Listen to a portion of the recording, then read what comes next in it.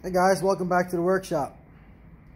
So this is the beginning of part 3 in the Bridgeport Prototrak repair and upgrade series. I've gotten my plastic lines from McMaster. They sent them and they came in one day. I've went ahead and installed them on the ball screws. So there's the X, well there's the Y and there's the X ball screw lubrication points. I've reattached the ball screws inside the machine. Let's see if I get you in here to have a look. And it's a bad angle, I can't really get the phone in there, but you can see the lubrication line running down underneath the ball screw. So now at this point we're going to go ahead and we use 5-minute epoxy.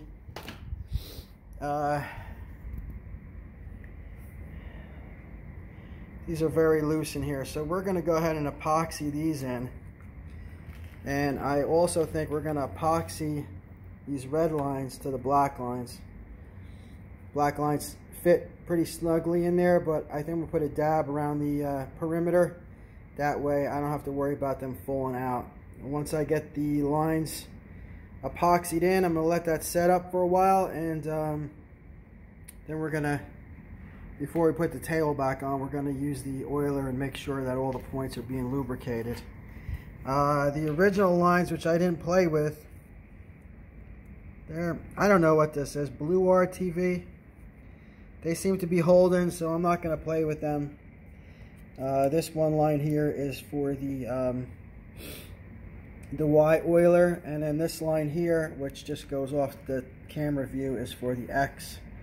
And we'll slide one into the other and then cut it once I figure out. But I'm going to degrease those thoroughly. I went ahead and I cleaned up the ball screws pretty good.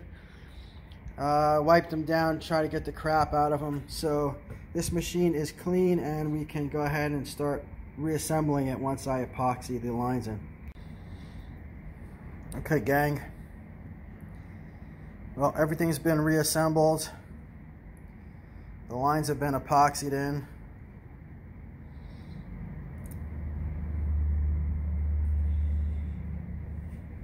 And she's been drying for a while. So I am going to wait probably till tomorrow. Let this dry for 24 hours. And I'm going to test and make sure that the oiler is lubricating all the points. And if in fact it's working, we're going to go ahead and throw the table back on and start reassembly. Okay guys, so we hustled today. We got the machine pretty much put back together. There's not much more I could do with the machine as far as the looks. I don't have the room to take it apart and paint it. And the problem with the machine is, even if I cleaned it, I couldn't get a coat of paint on it, only because it seems like it's chipping the paint that's on there now. So I'm satisfied that the ways are in good shape. I fixed the oilers, I repaired everything as far as the ball screws getting lubed and the oilers, all the tubing, everything. I epoxied everything in. I showed you that. It's nice, it doesn't leak. You get a nice oil film between the table and the front way. I'm getting nice oil on the Y-axis. It's dripping down on both sides. So that's working fine. I had a problem with the switch. The contactor was really dirty and filthy. So I took it apart, I cleaned it. It seems to be functioning now. It was tripping when I had the spindle on. It's got the transformer down here, so it also gives you some kind of clean power for this box, which underneath there is a plug for the computer and the lights and the power Z feed. Now getting to the power Z feed, here you can see all the oil in the way, so everything is nice and lubricated. I won't damage anything. The power Z doesn't work. It doesn't light up, it doesn't move, so that's I don't really care about that. That's a story for another time. Could take it apart, replace it, fix it, whatever. Ordering a set of way covers. So super important. These ways are in premium good shape, so we want to keep it that way. So we're going to get a set of way covers on there. We're going to clean that up, make sure everything's nice and there's no dirt falling in there. The spindle's super quiet. The only thing that's making a little noise is the drawbar that's in there.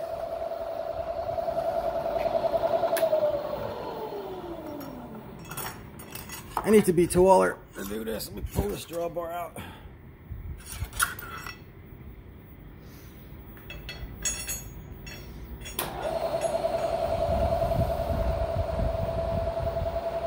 So you can see the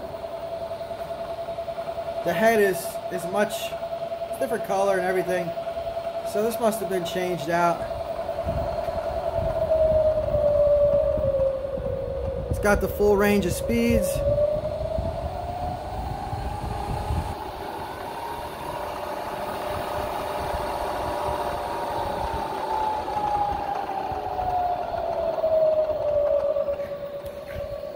The power up and down, everything works.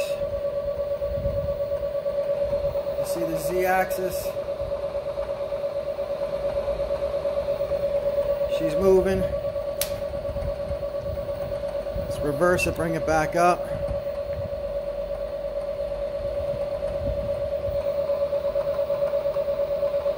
Just come back up. So I'm satisfied the head is good. The head seems to be working fine. Let's see what else. The only thing I seem to have lost, the lock here. So that's freewheeling for now, but that's okay. We'll fix that. And as far as the Prototrak's working. I've got a program loaded in here. I'm going to use the next button to run the program. Sorry about that, jiggling around. I got your hand now. This is the next button for the program. And you can see, let's try to back up a little bit so you can see the whole thing.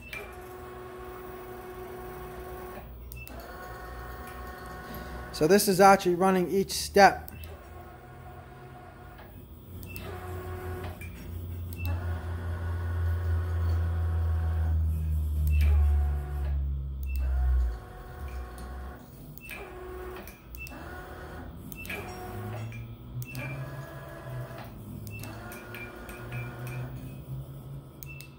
Okay, and actually if I go right ahead and run the program again, you can see the load tool.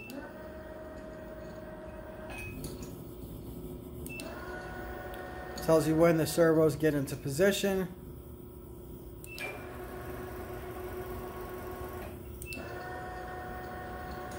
So she seems to be working okay. We're just going to fix that one hand wheel. Get some way covers, and I guess the next installation of the video will be making my first part on the machine, programming something simple. I also want to work on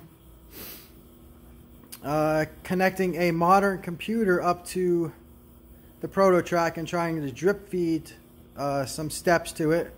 We'll see if we could do that. I'm not sure, but it's fine. And I think one of the first jobs is we're going to make some servo adapters.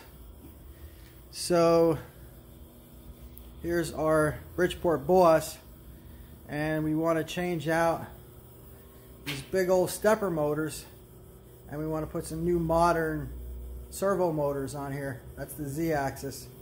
This thing's a beast. So and of course this is going to have the new Centroid system, which is fully compatible with Fusion 360, and I will be able to do fully like 3D stuff on here. So The only drawback behind this machine, there's no tool changer, but it does have the Ericsson 30 taper quick change on there, so at least that's a plus. And of course we'll build a nice tool library so we could do it. So we got to get started on this machine. Got a lot of parts I want to make, and at the moment I can't do anything because it was just too of a the job was just too time consuming. So at least we have the Prototrak to get us going, and then we'll move on from there. We use it as a stepping stone. But all right guys, thanks for watching. Stay tuned. Hope you guys stay safe. All right, take care.